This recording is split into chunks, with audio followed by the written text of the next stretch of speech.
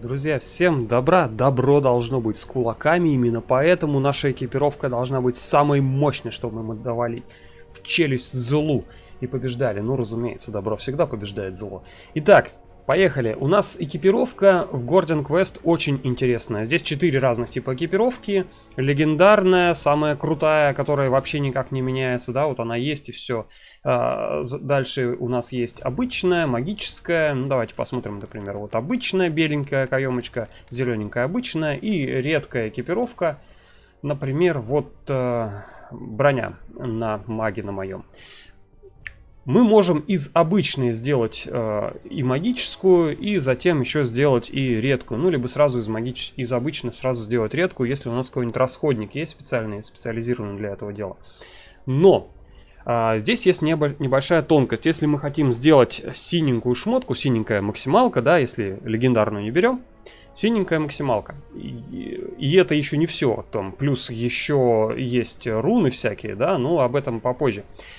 Чтобы сделать нам вот эту синенькую шмотку, и она была максимально прокачанного, а не просто там что-то там непонятное, накиданное, да, можно, конечно, это легко зайти к девушке вот к этой, вот она здесь внизу живет, чародейка Вин, и зачаровать нашу экипировку беленькую, например, да, какую-нибудь сначала в зеленую здесь брынкс создали, потом ее же там экипировку зелененькую в синенькую экипировали. Вот так вот. Здесь у нас есть вопросик, в котором перечислены все варианты. То есть, например, самая первая строчка плюс 1-4% к опыту. Ну, понятно, да, 4 максималка. Мы не знаем, какой модификатор из этих нам даст во время зачарования. Но какой-то даст, кроме сереньких, я так понимаю, да.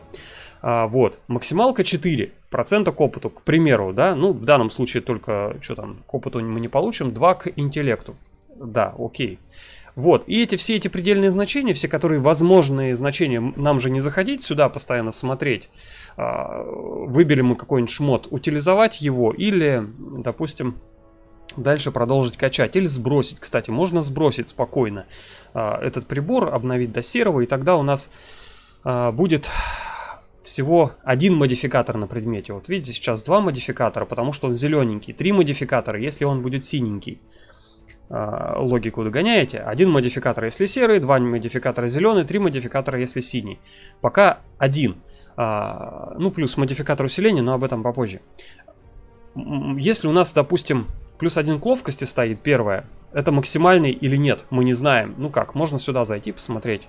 Плюс 1 к ловкости, здесь вот в списке, например, нету, но это понятно, почему нету, потому что он уже на предмете есть. Не везде это работает, иногда есть и тут, и там, но это не важно, это пока разрабы подкручивают, я думаю, все это подкрутят, будет в итоге все классно и ровно. Но пока вот как имеем, так имеем.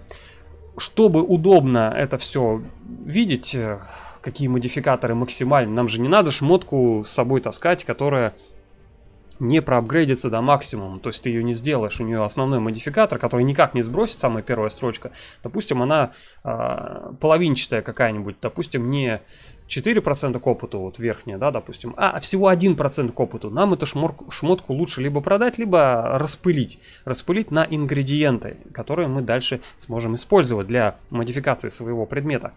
Зачарования или усиления, или изменения его свойств, точнее вот этих дырочек, в которые вставляются либо руны, либо карты.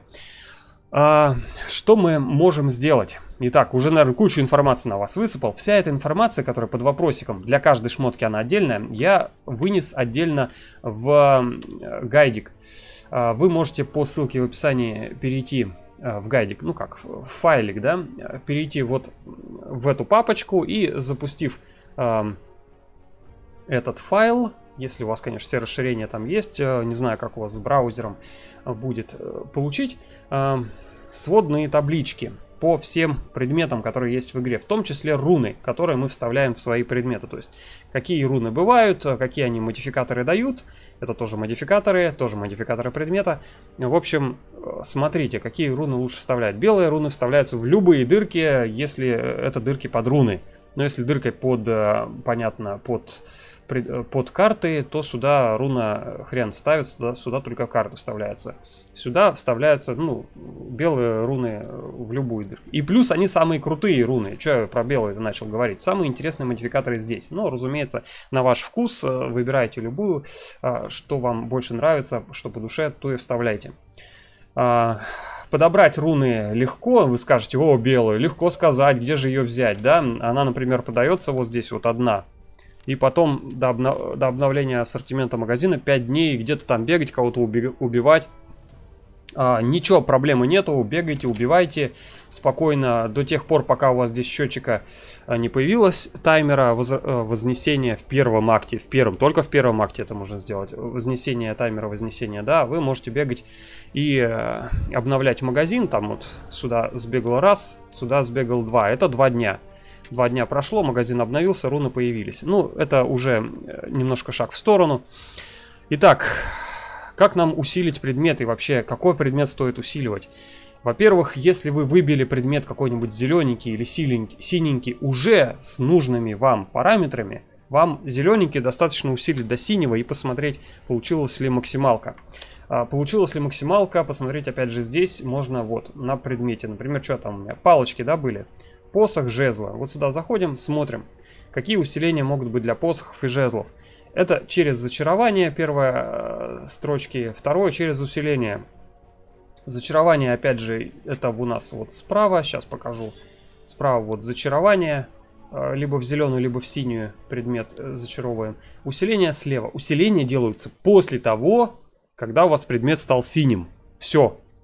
Не делайте усиления раньше. Потому что после усиления, если мы его еще и зачаруем, усиление спадет. А оно тут, извини меня, дорого стоит. Плюс можно нарваться на негативное усиление. Ну, в общем, усиливайте только синий предмет. Там уж смотрите, как у вас удача повернется. Тут шансы такие себе на усиление. Итак. Берем серый предмет, усиливаем его в зеленый, проверяем, получилось или не получилось. Если не получилось, то выбираем свой зеленый предмет и снимаем чары. Снимаем чары камнем пустоты. Камень пустоты просто купить в магазине у ювелира. Вот он продается, 20 золотых. Опять же, денег у нас скоро не клюют, потому что если мы поспим, вот эти все злодеи, они снова на карте появляются, снова они нам деньги принесли, и снова их убиваем, получаем повышение уровня опыта, получаем с них деньги, получаем шмот, смотрим шмот, не нравится, распыляем, нравится, качаем, одеваем, снаряжаем своих персонажей. Понятно, да? Ну, опять же, прокачка какая максимальная здесь проверяем, именно строчки внимательно читаем, например, плюс 2 очка обороны к навыкам силы, да, вот здесь, плюс 1 очко обороны к навыкам интеллекта, а мы, допустим, заточили карты, у нас только навыки только синенькие, то есть карты интеллекта, защиты интеллекта. Нам какая нужна ряса? Под интеллект, но, опять же, смотрим, 2 очка обороны к навыкам интеллекта, это максимум или нет? Заходим ко мне в файл и смотрим, броня открываем. Нет, не максимум 2, 3 максимум. То есть 3 к навыкам интеллекта, 3 очка обороны. Есть такая шмотка. Можно такую шмотку получить. Поэтому выбиваем, точнее как, делаем эту шмотку, носим временно, но ее не улучшаем, не усиливаем, ничего с ней не делаем, не апгрейдим. Руны в нее можно пока вставить, руны можно будет вытащить. Поэтому с этим проблем нету, но усиление и улучшение шмотки не делаем. Зачарований. Ждем нормальную шмотку, либо покупаем в магазине, либо выбиваем с монстров и дальше ее усиливаем. В общем, дальше, я думаю, объяснять не стоит. На примере объяснил. Все просто. Игра все дает, но только в первом акте, внимание, да. Дальше вам придется во втором акте и далее уже ориентироваться на свой опыт, полученный в первом акте по шмоткам. Аккуратнее будьте. Небольшое отступление. Можно спокойно наусиливать предметы, наулучшать и 300 штук предметов сделать, сохранить их в тайнике. Все. И, ну, поняли, да? Пользуйтесь ими на здоровье. уже после того, как у вас даже, если герои вдруг погибнут каким-то случайным образом, а тут всегда погибаешь случайным образом, игра такая. Вот, ну, в общем, надеюсь, всем понравилось. Если что-то непонятно осталось, может быть, я неправильно объяснил, мне-то понятно. Пишите в комментариях, я все объясню еще и там в комментариях обязательно отвечу. Если какие-то идеи еще есть, тоже пишите в комментариях, другие люди тоже почитают, скажут вам спасибо. В общем, всем здоровья, всем добра, пальцы вверх, нагибайте всех. Пока-пока.